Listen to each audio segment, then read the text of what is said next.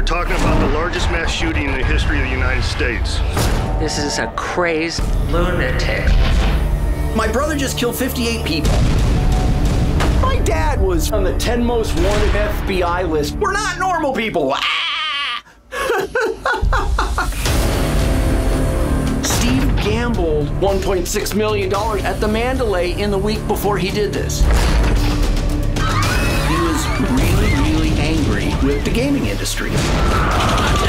There's been accusations that there's multiple shooters. That has been proven to be false. You had politicians grandstanding on this Vegas strong movement to get elected.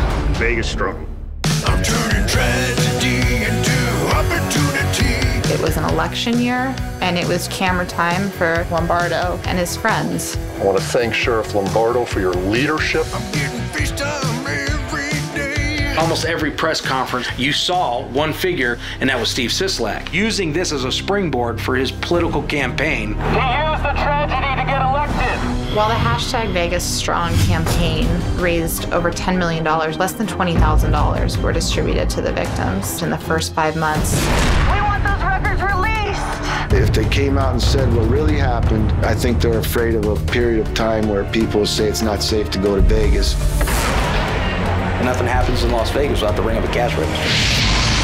MGM Resorts is suing the victims. They are being sued for getting shot. Shameful, disgusting, outrageous. The newly released video shows Las Vegas police waiting in the hallway as Stephen Paddock continues to murder people. Oh my God.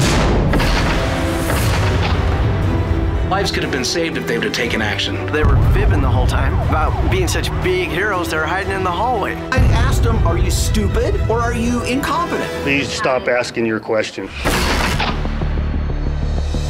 You hear officers directly saying, turn your cameras off. I'm telling you right now, there's more than one shooter. Could be as many as 3. We saw multiple muzzle flashes coming out that window. There is no conspiracy. Can't trust it! Yeah, can't trust this!